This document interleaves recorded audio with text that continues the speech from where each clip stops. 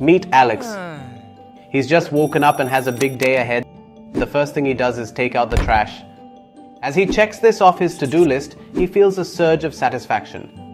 It gives Alex a sense of accomplishment and motivation to tackle the rest of his day.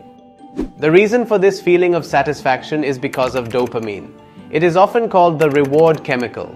It's released in our brains when we achieve something or even just anticipate a reward.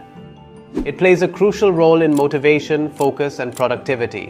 When Alex checks off that task, dopamine is released, giving him a little high and encouraging him to keep going. Moving on, Alex is very health conscious and he heads to the gym every morning.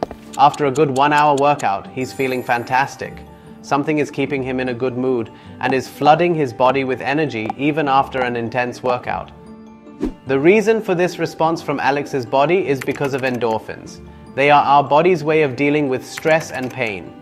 They act as natural painkillers and can produce a feeling of euphoria. When Alex exercises, his body releases endorphins, which help reduce pain and trigger positive feelings. This is why physical activity is often recommended for boosting mood and energy levels. Later, Alex meets his friend Sam for lunch.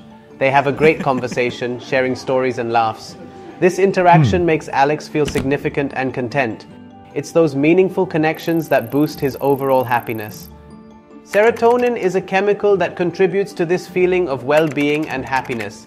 It's often linked to social interactions and a sense of belonging.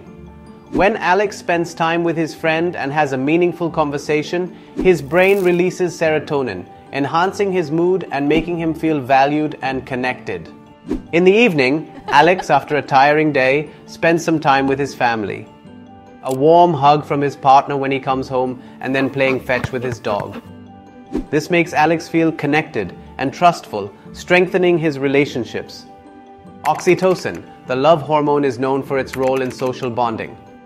It's released during physical touch and social interactions, promoting feelings of trust and connection.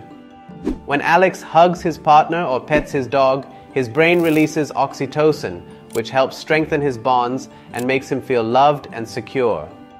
Now, why does this matter to us, especially as product designers?